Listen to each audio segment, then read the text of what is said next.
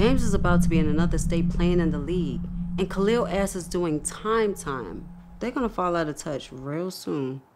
We ain't got nothing to worry about.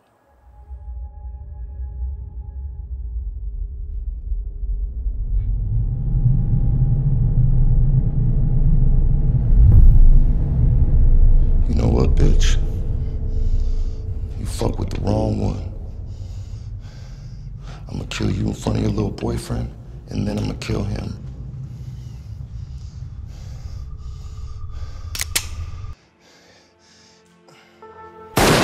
No more talking about it.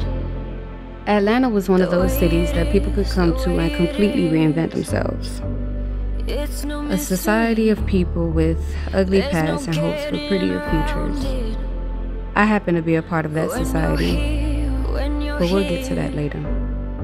The most important thing for me and my girl Tina was survival. But he's all wrinkly and going bald. And there was only one way we saw fit to achieve that.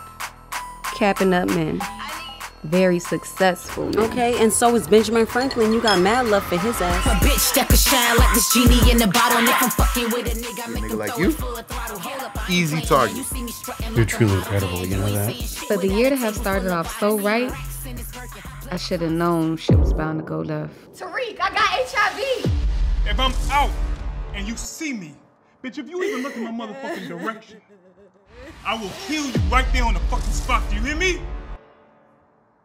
Selfish bitch! Are you crazy?